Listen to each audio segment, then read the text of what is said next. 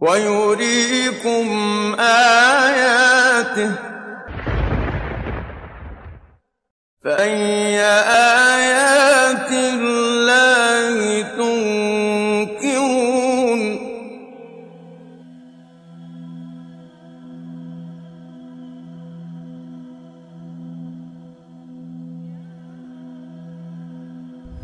Like all living things, plants reproduce to ensure future generations.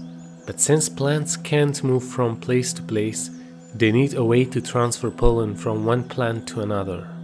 Pollen is basically a sperm for the plants. It is a fine powdery substance, typically yellow, consisting of microscopic grains discharged from the male part of a flower or from a male cone. Each grain contains a male gamete that can fertilize the female ovule, to which the pollen is being transported. In some of the plants, the reproduction process is done by wind. It means the wind carries the grains of pollen from one plant to another. Therefore, the plants adapt themselves to this process with the calculations they make. And some of them transfer their pollen to other plants through insects. These types of plants know how to attract the insects towards themselves. For this, they use a variety of methods. They recognize what the insects love. After knowing which type of nectar and fragrance are pleasant to the insect, they try to produce that fragrance and nectar through some chemical process. They are doing this exactly at the moment they want to attract the insect towards themselves. They also know which flavor is pleasant to the insects, and they try to provide all the wishes of the insects. This is just because they want to attract the insects so that they can transfer their pollen to the other plants through them. And if they couldn't attract the insect by one method, they instantly choose the other methods. Moreover, the plants also calculate how much pollen in which distance and which duration can be transferred by an insect, and they produce the exact amount of pollen according to their calculations. They also take into account the probable constraints and barriers which can occur in transferring of pollens from one plant to another, and they try to reduce those barriers as much as they can, so that the exact amount of pollen can be transferred in exact duration and exact distance. Undoubtedly, the insects themselves are also playing a significant role in this system. Of course, such a scenario is not rational, because this scenario undermines all the rules of logic. None of the mentioning strategies is possible by an ordinary plant, because they cannot determine the direction of the wind, they cannot measure the time, they cannot plan out any strategy for attracting the insect, or they cannot forecast the barriers in transferring the pollen to the other plants. It is obvious that a creature without intellect cannot do all these calculations, because they don't have the knowledge to accomplish all these extraordinary activities. They even don't have the correct information about their own selves. So who is responsible for these precise calculations which facilitate the reproduction mechanism in plants?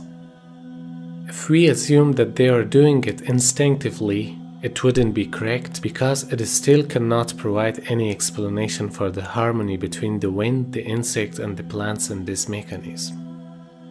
In fact, the harmony which facilitates this mechanism to happen needs a designer who created the plants, the wind, and the insects, a designer who knows the needs of these creatures very well, a designer who designed and controls this system. هو الذي خلق لكم ما في الأرض جميعا ثم استوى إلى السماء فسواهن سبع سماوات وهو بكل شيء عليم.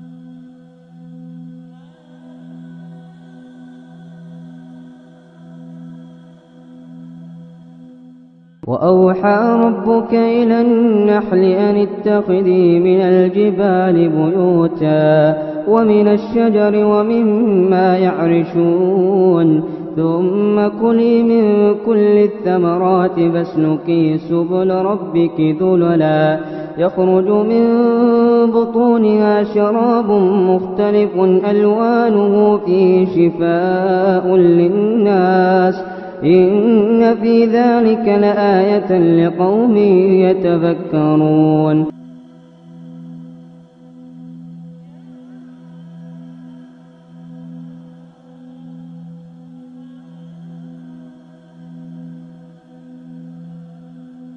It is Allah subhanahu wa ta'ala who regulates all the activities of the plants and inspires the insects to follow His command and facilitate the process of reproduction in them. Furthermore, the male and female genders in the plants and the role of wind in the reproduction process of plants, which have been discovered recently, are actually mentioned in the Qur'an 14 centuries ago. وَأَنزَلَ مِنَ السَّمَاءِ مَاءً فأخرجنا به أزواجا من نبات شتى وأرسلنا الرياح لواقح فأنزلنا من السماء ماء فأسقيناكموه وما أنتم له بخازنين